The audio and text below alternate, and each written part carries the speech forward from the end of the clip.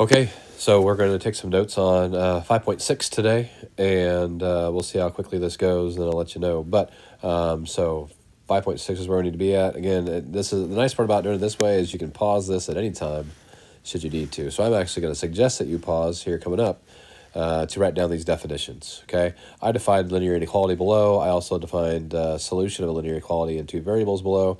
So the first one here that we need to look at is going to be the graph of linear equality. It's a solid or dashed line with the true half plane shaded.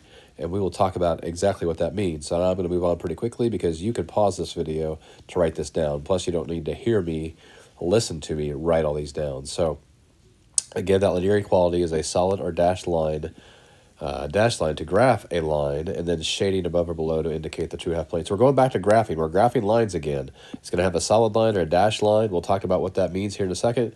And then the solution is going to be any point that makes the inequality true, or it falls in the shaded region if we have a graph that we're looking at. So again, pause. I'm going to move on. Pause this if you need to pause it to get those definitions written down, but we're going to go talk about these. So for example, in the first one, our expression is 2 times x. Well, x is 2. Okay, so remember this is x and this is y. So we're going to go into this guy right here. Okay, 2 times 2 minus 3 times 5. Is that value less than 15? So we end up with a 4 minus a 15. Is that less than 15? And that's negative 11, which is less than 15, so that checks out, okay? That will be a solution for that inequality, okay? And we just keep on moving through these like that, okay? All of these are coordinate pairs. We're going to determine if it's true. So there's 4 examples here. This is going to get boring after a while, but we'll see what we got. So again, your first step is just to plug x and y into the inequality, okay? There isn't anything special about that. We've been doing that since almost day 1 as far as evaluating a function. And evaluating this is going to give me negative 2 plus 21, which is less than 15. That will end up with a 19 being less than 15, so that means this is no.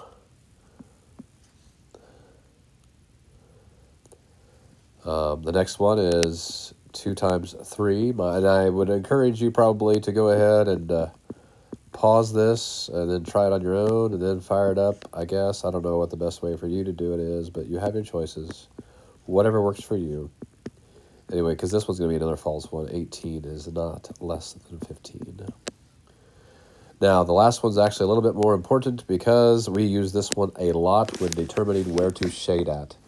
And it's really an easy point to use because 2 times 0 minus 3 times 0, there's no, this is the easiest math we're going to do all semester long because those are both zeros, and 0 is less than 15, so that one does check out. That one is a solution. And we'll use 0, 0 a lot later on, okay?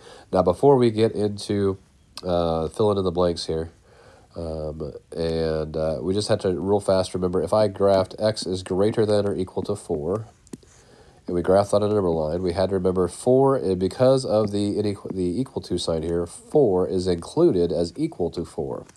So that means we did a solid circle at 4, and we went greater than that value, okay? Likewise, if we had greater than 4, because 4 is not greater than 4, when we have this scenario, that was when we used the open circle at 4 and went that way. So what happens is we have to be able to do that in a linear application versus just a number line application. So we're going to come down here and fill in the blanks here. When we graph these, now again, I'm following somebody else's notes. I will graph it in any form it comes in, but they focused on strictly graphing by y equals mx plus b. Okay, so for those of us that are struggling, I know let's just stick to one and just nail it down. Okay, actually, if you're an intercept grapher, we'll talk about the ones we can do intercept-wise. But really, again, this makes it pretty easy if we solve for y. Okay, be sure to flip the inequality sign if we multiply or divide by a negative number. Okay, so again, we're dealing with an inequality, so that means we have to remember to do all those little things. Okay. So what we're going to do is there's 2 parts to this, okay? We can see those 2 parts are laid out. We're going to graph the line, and then we're going to shade the true half plane. I like that. I'm going to put that in here. Shade true half plane. All right, so like I tried to say earlier, so what happens when we are graphing? We have solid lines and we have dashed lines when we plot a linear inequality. So that's what we're going to fill in all of these blanks with. So we're going to use a dashed line. It doesn't matter. For symbols that are greater than or less than symbols. Again, so much like we used a open circle for those two symbols, okay? Now we're going to use a dashed line. We're going to use a solid line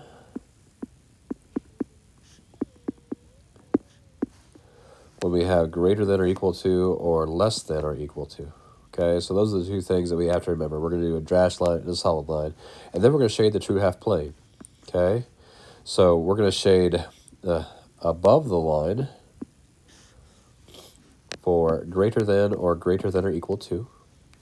We're going to shade below the line for less than or equal to. And we'll talk about that in a second. We'll talk about other ways that we can graph this, a lot of different things that we can hopefully find which one that you prefer. But here we go. First of all, we have to graph this, okay? It's a horrible, I don't like this example. Actually, we're going to start with number 10, and we'll work back to that one just because, yeah, it really doesn't matter, I guess. Yeah. Anyway, we're going to start at 9. I guess I'll come back to number 9. I can't. 2, 3, 4, 5. So again, we're going to start at that y-intercept. That y-intercept is here at -5. And then I'm going to go up 1, and I'm going to go over 3, so that would be this point there. I'm going to go up 1, another 1, and over 3. It's going to be that point there. And we'll get several of these dots in here, so that way that I can make a pretty succinct line. So there's down 1 and left 3, down 1, left 3, down 1, left 3. There's that is. Now, here's become where it's a little bit hard. And this is why I didn't like this as the first one. And I drew that wrong. Back up. This is going to be a dashed line.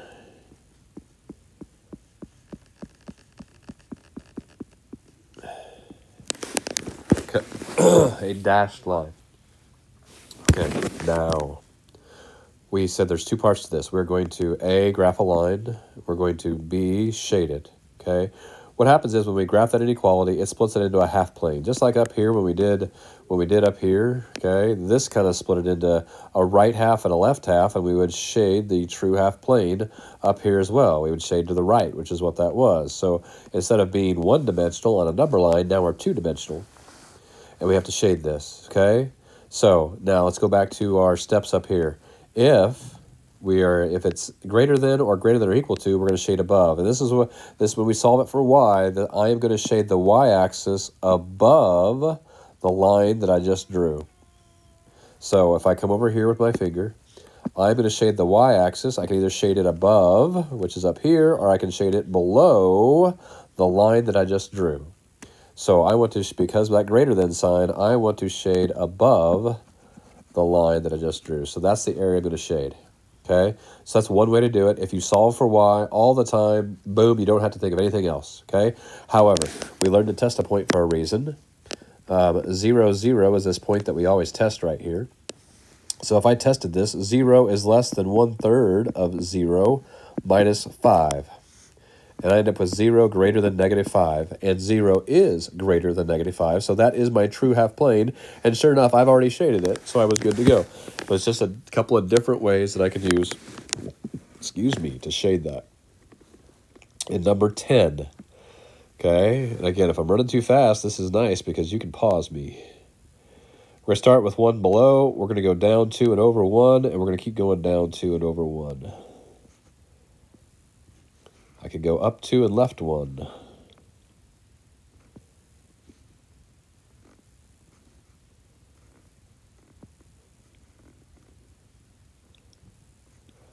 Now this one, when I draw it, because it has the equal to sign here, we are now going to draw a solid line. Okay, and again, I'm going to go back to this. I am going to shade the y-axis below, because it's less than, the lines that I just drew. So here's the y-axis, Part of it is above the line, part of it is below the line. I'm going to shade the part that is less than, so I'm going to shade below the line. This is the area that I'm going to shade. Excuse me. Okay, so again, if we were testing points, 0 is less than -2 times 0 minus 1. So I end up with 0 being less than or equal to -1, which is false.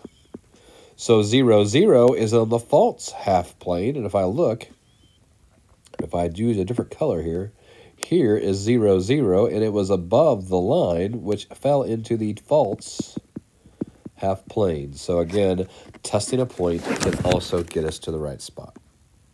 Okay, so here it boils down to what you want to do. We got 4 more problems to do here. If you're in 2 of those, we don't even have to solve for anything. They are simple. So I am going to graph one of these each way. You tell me what you can figure out which way you like. But we are solving, we have to put this in slope-intercept form. So I am going to subtract the 5x over. So we get -2y is greater than -5x plus 12. And then we'll divide by a -2. And this is the part that in the notes we made a point to highlight this.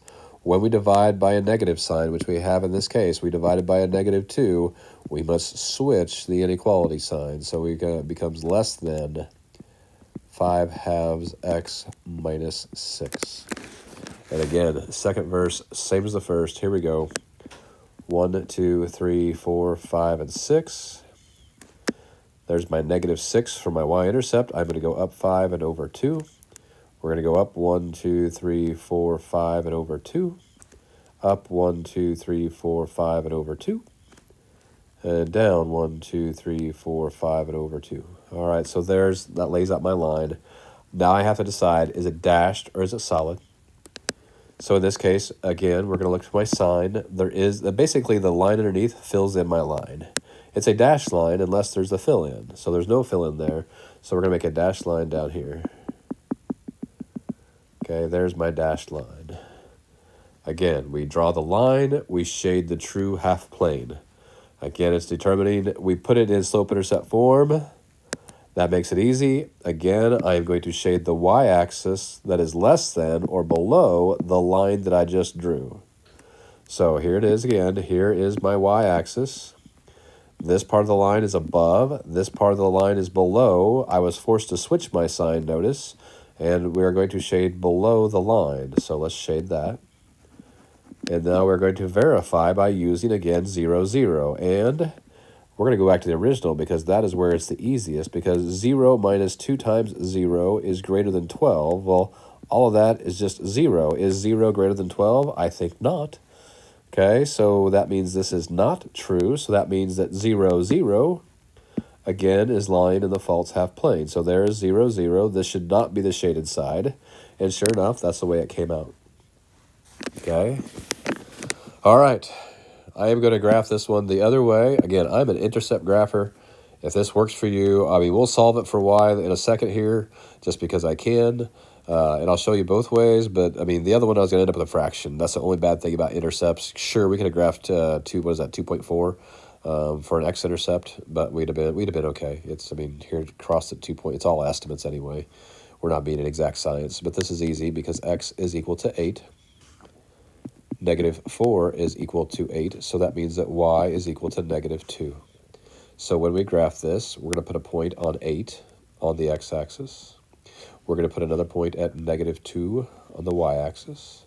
That actually generated my slope if I wanted to, so I could go 8 more to the left and then down 2 more and get another point over here just to have a line, okay?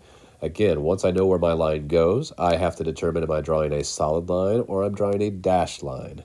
I'm going to come look at my sign. My sign does not have anything underneath it, so my line is not going to get filled in. It needs to be a dashed line. So we're going to draw a dashed line across here. Okay? Now I have to decide, am I going to be shading above this line or below this line? And here's where you have to be a little bit more cautious, and this is where you probably should test a point, okay, 0, 0. This is where we should just go back to line point testing on this, okay? 0 minus 4 times 0. Well, automatically that goes to 0. Is 0 less than 8? It sure is. So this becomes the true half, okay? Now, the thing is, when we solve for y, well, actually, let's do that now, all right? Let's say you don't like to do that. Let's say you like to solve and put it in slope-intercept form like it says that we should do everything. So I'm going to subtract the x over, get negative 4y is less than negative x plus 8. We're going to divide that negative 4 out of there. And so y is going to equal 1/4 x minus 2. So here again, we started at negative 2. It went up 1 and over 4. It went up 1 and over 4. So again, it fell on my line. We did everything there. Except I got an equal to sign in here. I don't know how. You can't stop me from that far from watching on YouTube, can you? Anyway, we divided by a negative sign. Here it is, negative, negative, negative. So that means that we need to switch my inequality sign. So this should be greater than. So I'm going to shade the y-axis above the line that I drew. And sure enough, I come over here, and I shaded the y-axis above the line that I drew. And just because I like to squirrel my pointer around, there it is. Okay, have some more. All right, 2 more to go, and then I'll just shut her down, and you have the rest of the time to work. So this is a block day, so I thought this was going to take me 30 minutes to roll through, and I bet I don't know how long I've been, maybe 20. I don't have a timer on this, but here we go. We only have one variable here because it is y is less than or equal to negative 4. So it's got one variable. It's going to cross one axis. It is going to cross the y-axis. Where's it going to cross the y-axis at? Well, negative 4, okay? So I know that the only thing that happens here is the y values are all negative 4. So I'm going to draw a line here, okay? It's just going to go across, okay, here at negative 4. Now, I have to determine, am I drawing a solid line across here or a dashed line across here? Because it's got the bar underneath it, that means we're going to fill in the line, and it becomes a solid line. So here's my solid line across, okay? And now we have to decide. I am going to shade the y-axis that is below the line that I drew. So that means we're going to shade underneath. And again, if I have to test points to figure that out, I'm going to test 0, 0 again. So 0 is less than negative 4. Nope. So that's why 0, 0, which is right here. Okay, 0, 0 is here. It fell on the false half plane, and we have that in our graph. Okay, one more to go. X is greater than 7. Again, there's only one variable involved. That is x. So the only axis that it's going to cross is going to be the x-axis. It is going to cross here at 7. That wasn't necessarily at 7. These are 10 by 10, so there's 10, there's 9, there's 8, and there's 7. Again, it only crosses the x-axis, so in order for that to happen, sorry, my daughter is trying to make me laugh or do something. It's okay, that's fine. Keep talking because I'll hear you. All right, so now we're going to make a vertical line here at 7. So is it solid or is it dashed? You got a 50-50 shot, Piper. What is it, solid or dashed? Dashed. It is dashed. Wow, look, she is a good guesser. All right, so we've got, because, again, there is no line underneath here, we're going to leave it as a dashed line, and we're going to do a dashed line down here at 7. Yeah, you can do high school math. Surely by guessing. Okay, now, again, this works a little bit different because this works out like a number line. I'm going to shade greater than 7, so that means it needs to be the right of 7. And there we go. All right, I have killed enough of your time today. So again, make sure that you're hopefully using your time wisely and get those big ideas assignments done. Because if we're not using time wise, here's a ton today. All right, I'll shut up.